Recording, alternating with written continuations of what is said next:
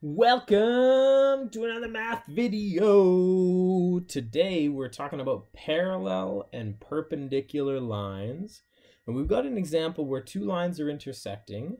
We don't know if they're intersecting at a 90-degree angle, or if they're parallel, or if they're neither, and we have to justify our answer. That's what it's asking for us to do. So what we're going to do, the first thing that we're going to do is we're going to pick some really convenient points on both lines. What I'm going to do is I'm going to designate one as L1, and I'm going to designate the other one as L2. So we've got line 1 and line 2, and some convenient points are right here. Let's call that point A, and point A is -3, -4, so -3, -4. And then I see another convenient point on L1. Let's call it B. And point B is -2, -1. So -2, -1. Then with a different color, I'm going to designate some convenient points for line 2. I see one over here. So let's call that C. That is -6, -3. So -6, -3. And then I could use A if I wanted to, but I'm going to go way over here. And I'm going to choose point D. Point D is 0, -5. 0, -5.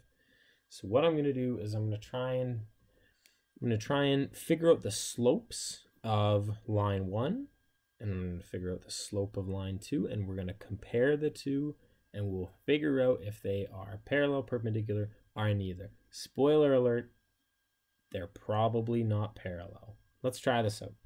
So for slope of line 1, we're going to take y2 minus y1 over x2 minus x1. And I'm going to designate point B as like the y2 and the x2. So I'm going to go -1 and then A. And I'm going to look at, so the y value for A is -4. Okay, so -1 minus -4 over, and then let's look at the x values. The x value for B is -2. So -2 minus, and then for A is -3. -3. Holy guacamole, that is a buttload of negative signs. -1 minus -4. So -1 plus 4 is 3. And then -2 minus -3. -2 plus 3 is 1. So the slope of line 1 looks like it's 3. Well, yeah, it does look like it's 3. We go up 3 and over 1. Okay, no problem. Let's try the slope for line 2. So the slope for line 2, this one's a little bit easier for me. So I'm going to choose point D as my point 2. So I'm going to go -6 minus, sorry, that should be -5 minus -3. And then our x value is 6 minus -6. So that's a 0. 0 minus -6. So -5 plus 3 is -2.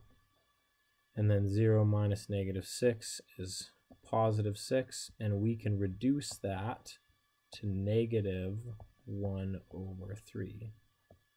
Okay, so we now have our slopes. We know the slope for line 1 is 3 over 1, and the slope for line 2 is -1 over 3. Well, that sure looks like they're negative reciprocals. One of these two is negative, this one's negative, and they're reciprocals of each other. So because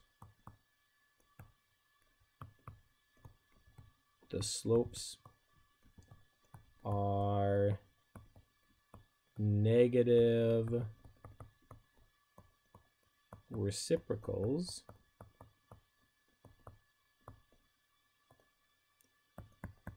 These lines